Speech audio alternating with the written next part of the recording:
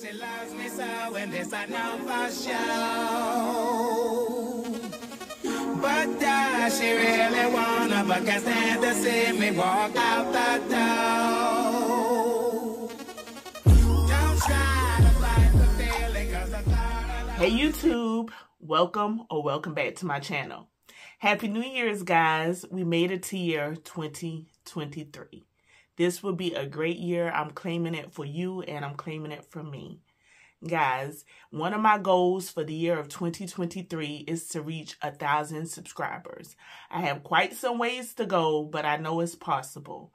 I plan to put in the hard work and bring you guys lots of great content. So if you like travel, lifestyle, beauty, surgery updates, if you like that type of content, please hit that red subscribe button and join the family. While you're at it, also hit the post notification bell so that way you never miss an upload. And why not leave me a comment so I know you're watching? It's free and it helps my channel out tremendously. So guys, please help me out and hit that red subscribe button. Guys, in today's video, I will be doing a 3-day post-op video on my lipo 360 surgery. So if you're interested, stay tuned. Okay guys, so this video won't be too long. I'm still recovering. I'm still a little weak. Nothing like my last round of surgery. I am experiencing a great deal of pain, which is to be expected. I'm just 3 days post-op. Guys, they prescribed me 4 oxy pills. I have already taken all 4 of those. I took those pretty much within the first day. By the second day, I was done. So I've been taking my Tylenol extra strength. I would definitely recommend you get a bottle or 2 or 3 of those pills to take when you run out of your prescription medication, because you will need it. I am extremely sore and tender in my midsection, in my back. I feel like I had been hit by a bus. My stomach is pretty firm, but I know it's filled with a lot of fluids. I can almost feel the fluids. I feel like really bloated. Like I said, I have not had any post-op massages yet, so I know I'm retaining a lot of fluid. I'm still taking my antibiotics. They gave me like, I want to say 8 days worth of antibiotic pills. I'm still taking those twice a day. And I'm also taking some over-the-counter vitamins. I believe they're called bromelain. I will pop a picture up here. But what they are, they are pineapple extract vitamins, which helps with reducing swelling. So I'm taking that every day. You're supposed to take those twice a day with food as well, just like with your antibiotics. And I'm taking that along with those antibiotics. I'm taking both pills to help to reduce the swelling. I don't know that I will be able to get any massages anytime soon, any professional massages, because I do live in an area where not many people do offer the post-surgery massages. So I don't know. I'm still doing research to see if I can find somebody to do that. But my incisions are pretty much healed up. They would have to be reopened to drain the massages. So now what I'm going to have to do is get the massages to have them massage it towards my lymphatic nodules, so that way I could pass the fluid in my urine, unless I can find somebody who will reopen the incisions and drain it out that way. I did know this prior to having surgery, that I probably wouldn't have the massages, or I wouldn't have them soon, because I know nobody does them in my area. So that's one thing. I am going to show you guys some pictures of my progress. In the pictures, you can see that I am still extremely swollen. I am still a little fluffy around the midsection, but you can see where the definition is trying to come in at. You can see that once the swelling goes down, I will be snatched. And I can't wait for that. I've been doing a lot of resting. I still have to wear my faja, of course. I've been wearing the ab board and the foam boards. I've been wearing my compression socks. You have to wear your compression socks for 7 days after surgery. And you have to wear your your garment, of course, for months after surgery. So I've been wearing my stage 1 faja. I will switch to my stage 2 faja in a week or so. So that way I could get more compression. But while I'm home right now off from work, I've just been wearing my stage 1. I've been laying down, like I said, getting a lot of rest. While I was taking the pain medication, it was causing me to sleep a lot. I'm no longer taking the prescription pain medication, like I said previously, but I still am sleeping a lot. I still have some of the anesthesia in my system, which is causing me to sleep. I'm trying to think of anything else that I need to tell you guys. I just want to make a quick video because I know a lot of you guys have been considering Dr. Valauri for your surgery. I did not have a BBL. I did not have a tummy tuck. All I had was lipo 360, which is it's 12 sections around your stomach, and then I had the bra rolls. I can see where I'm still swollen and bruised where he did the bra rolls, but I can see a significant improvement.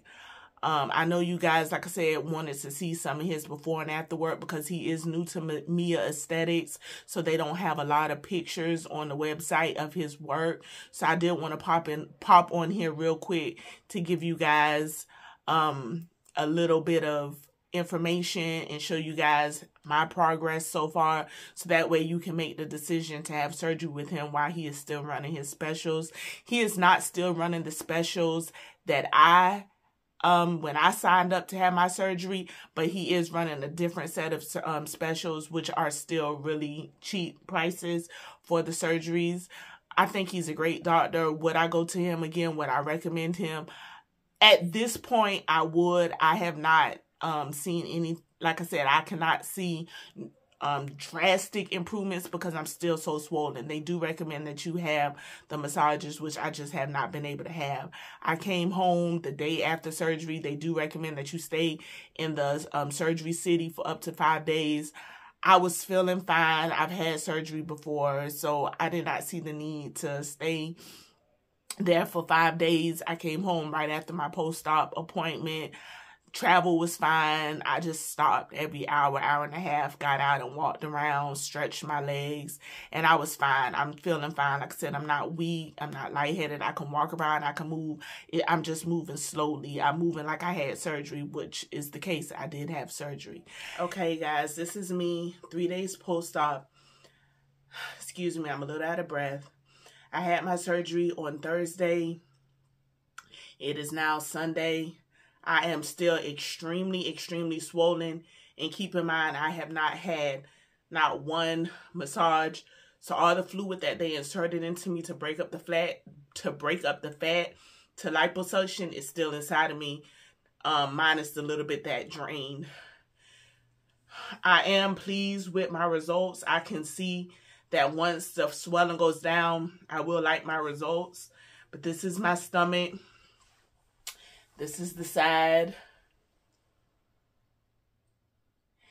And this is my back.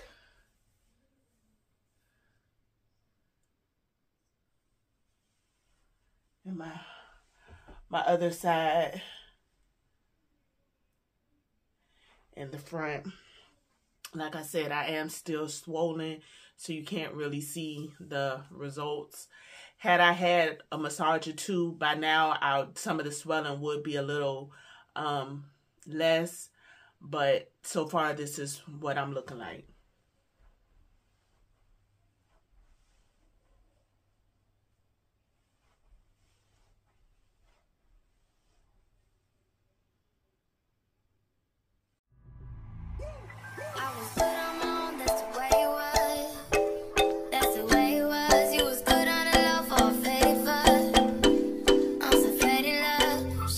Guys, I do want to show you a faja that I purchased, a compression garment that I purchased from ShapeX.